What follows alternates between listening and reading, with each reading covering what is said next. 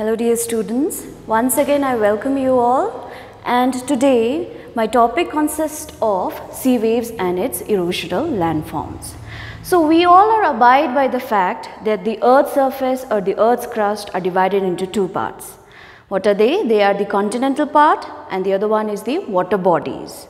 So the water bodies consist of about 71% of the earth's crust, whereas the continental bodies consist about 29% of the earth's crust.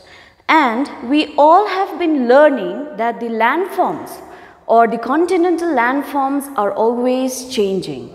It is evolving and changing. It is dynamic in nature. It is created, it is destructed, and it is recreated with the help of several mechanisms or processes, and there are several agents that are engaged in such mechanisms and processes.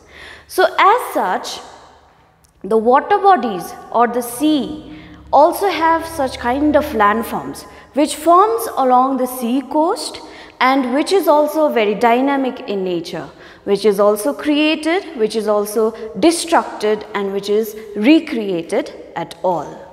So before we come into the sea waves, I would like to introduce the word waves here. So as you could see here, waves literally means the energy which is created with the help of any sort of disturbance. And that energy passes through an object which is captured and recorded as waves. For example, seismic waves.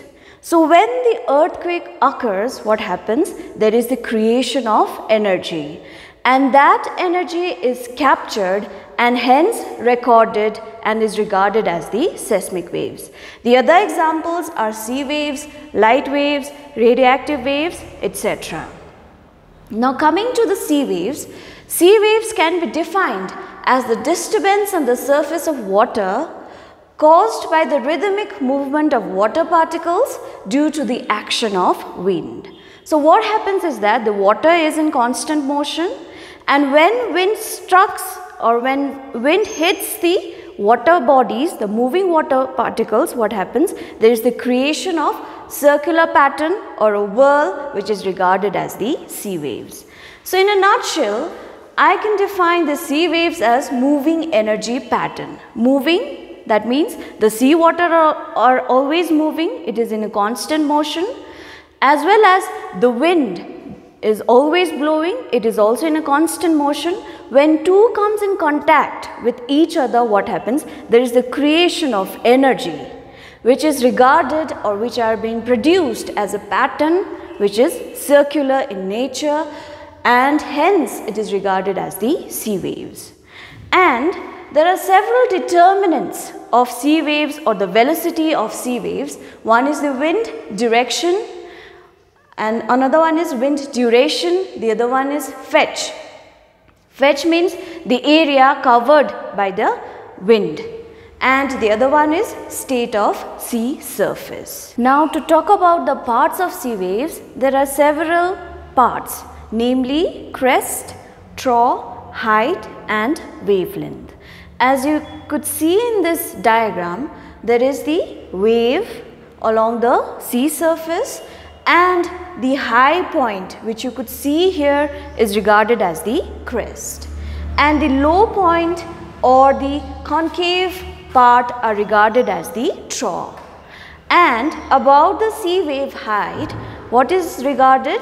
The height from crest, from the high point of the crest and to the low point of the trough is regarded as the height, whereas wavelength refers to the distance, that is horizontal distance from crest to crest and from trough to trough. That means height is the vertical distance from the high point of the crest to low point of the trough, and wavelength is the horizontal distance from crest to crest and from trough to trough. So as we all know that the sea waves hits the coast, and when the sea waves hits the coast, several types of sea waves are basically formed, which are named as constructive sea waves and destructive sea waves. So before we move into the constructive and destructive sea waves, let us consider about the swash and backwash. As you could see in the diagram, this is the water body and this is the coast. And the waves are hitting the coast and the waves or the water particles are moving in circular direction.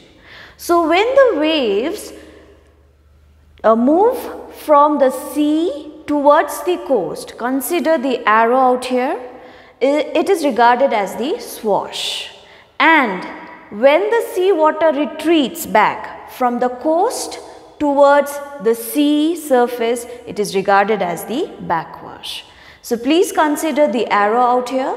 The arrow which shows from sea to the coast is regarded as the swash, and the arrow which points towards the sea from the coast is regarded as the backwash. And it is due to the swash and backwash, two types of sea waves are created, namely constructive sea waves and destructive sea waves. Now in constructive sea waves, what happens is that the swash is more powerful, that is the waves are moving in the clockwise direction, that is from the sea towards the coast. So when the sea waves moves towards the coast, what happens? It brings away the materials and deposits out here, and thus the landforms are created, and hence it is regarded as constructive sea waves. Now to describe destructive waves, what happens is that the backwash is more powerful. That means the sea waves are retreating in more powerful manner.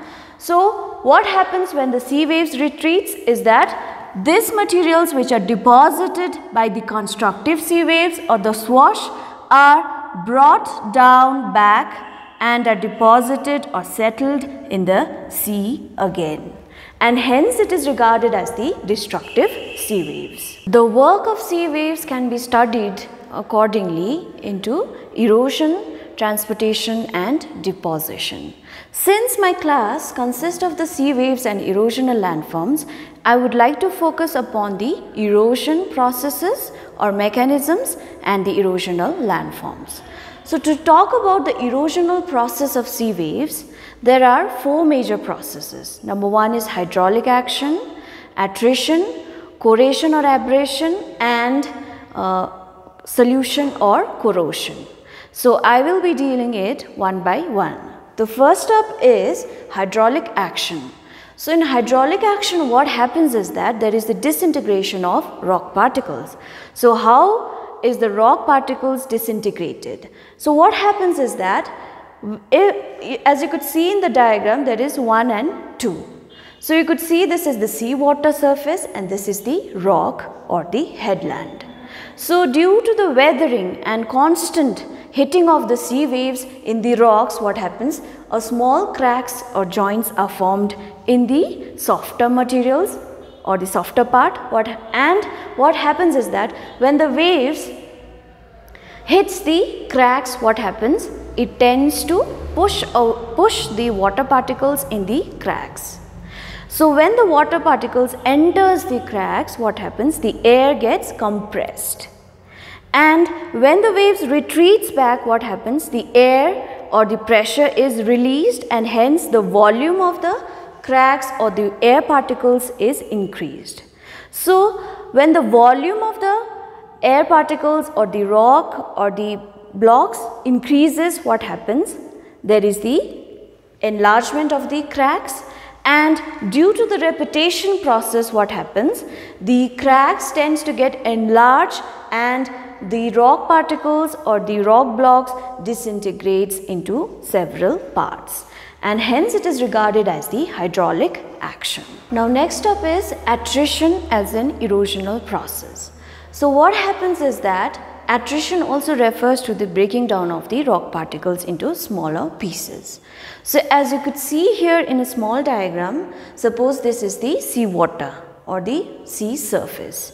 And as you could see here are the large boulders or medium sized boulders. So when it comes in contact to each other, what happens? There is the creation of friction. So when there is the creation of friction, what happens? The rock tends to get smoother, and the repetition process of the friction leads to the disintegration of these rock boulders into very minute particles, and these minute particles are eroded away and deposited in the banks of the river or the beaches of the river, as you could refer the sand. Sand is very minute particle and it is slender in nature. So the sand or the minute particles are basically formed with the process of attrition. Now third erosional process is corrosion or abrasion. So the corrosion and abrasion are profoundly found in shallow water, and what happens in this process is that you could see here in the small diagram, suppose this is the flowing river and this is the river bank. Alright, so the materials deposited over the river banks are washed away to the sea with the help of advancing sea waves, and what happens is that the advancing sea waves are in greater force, so due to which the materials deposited over the banks are brought down to the sea, and the materials that are brought down to the sea are again comes in contacts to each other, and what happens? There is the creation of friction and there is the breakdown of the materials into several pieces. The last erosional process is corrosion or solution. So the corrosion or solution are profoundly found in limestone topography or where the lime content is high. So in limestone topography, what happens? There is the presence of CaCO3, that is calcium carbonate. And that calcium carbonate, when mixes with the salt water or the salty water, what happens? There is the dissolution or formation of solution.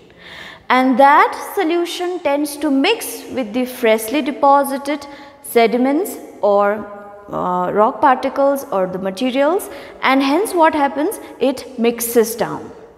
And when it mixes down, there is the alteration in chemical properties, and hence due to the corrosion or solution, there is the chemical alteration of the materials that are present over the sea surface and the coastal area. Now, due to several erosional mechanisms or processes which I've learned, several types of erosional landforms are formed by the sea waves. So first is sea cliff. So sea cliff are steep-sided vertical wall which occurs during the high tide. As you could see here in the sequential diagram number 1, 2 and 3. So the first diagram explains the original position of rock beds and sea surface, and the second one explains the occurrence of high tide and low tide. So when there is high tide and low tide, what happens? This part gets washed away, and it washes away and are deposited somewhere here, and the down part is regarded as the notch. That means the washed away part are regarded as the notch. And in number 3 you could see here is there is the occurrence of high tide and low tide, and the upper part or the cover part are eroded away by the sea waves, and hence a steep sided vertical cliff is formed which is regarded as the sea cliff. And this sort of landforms are profoundly found in the Western Ghats of India, and the other one is wave cut platform. So as there is this steep sided vertical sea cliff, what happens? The materials from this part are transported or weathered or eroded away and are deposited somewhere here or in the offshore. And this offshore or the deposition of materials forms a terrace or a platform like structure which is regarded as the wave cut platform. The third type of erosional landforms formed by sea waves are sea copes, headland and bays. So these sort of landforms are formed along the coastline which consist of differential rock types. That is, there is the bands of harder and softer rocks. Harder rocks like quartzite and softer rocks like limestone. So it is due to the variability in the rock types, that is the softer and harder rocks, what happens? The erosion erosion happens differentially, and due to which there are several irregularities formed. As you could see here in the diagram, this part, that is the part which comes towards the coast, are regarded as the headland, which are consisted of very hard rock, and the cove are the rocks or the softer rocks which are eroded away or which are easily eroded away, and the convex part is regarded as the cove, whereas the concave part are regarded as the headland. And about the bays, the cove which are larger in size, which are surrounded in all the sides by harder rock, are regarded as the bays, and sometimes the increased area of bay are also regarded as the sea beaches.